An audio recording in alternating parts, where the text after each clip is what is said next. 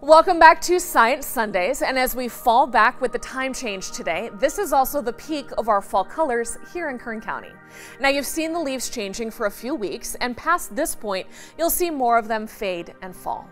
So let's investigate the three factors that influence autumn leaf color: leaf pigments, the length of night, and the weather, of course. So let's start with those leaf pigments. During the growing season, all the colors are present in the leaf, but green is dominant due to chlorophyll production. Chlorophyll is necessary for photosynthesis, the chemical reaction that enables plants to use sunlight to manufacture sugars for food.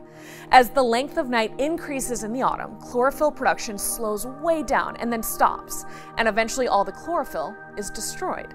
The carotenoids and anthocyanin that are present in the leaf are then unmasked and show their colors. And now to the length of night. The timing of color changes and the onset of falling leaves is primarily regulated by the calendar, as the sun angle lowers and therefore the intensity of sunlight decreases. So as the days grow shorter and the nights grow longer and cooler, biochemical processes begin in the leaves. The veins that carry fluids into and out of the leaf gradually close off, and a layer of cells forms at the base of each leaf. These clogged veins trap sugars in the leaf and promote production of anthocyanin. Once this separation layer is complete and the connecting tissues are sealed off, the leaf is ready to fall.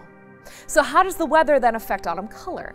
Well, the amount and brilliance of the colors that develop in any particular autumn season are related to weather conditions that occur before and during the time of the chlorophyll in the leaves as it's dwindling.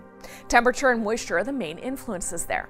For temperature, a cooler pattern or succession of warm, sunny days and cool, crisp, but not freezing nights seems to bring about the most spectacular color displays. During these days, lots of sugars are produced in the leaf, but the cool nights and the gradual closing of veins going into the leaf prevent these sugars from moving out. So these conditions, lots of sugar and light, spur production of the brilliant anthocyanin pigments, which tint reds, purples, and crimson. Because carotenoids are always present in the leaves, the yellow and gold colors remain fairly constant from year to year, even if it's a warmer pattern with more clouds and milder nights. Like the weather, soil moisture varies greatly from year to year.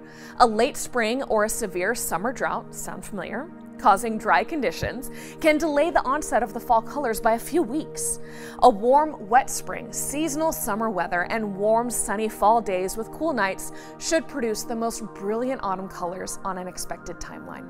Now find me on social media to share photos of our fall colors around Kern County, and teachers and homeschooling parents can head over to our website, turnto23.com/Science Sundays, to learn more about the science of fall colors and get some great fall color activities and printables too. We'll see you next week.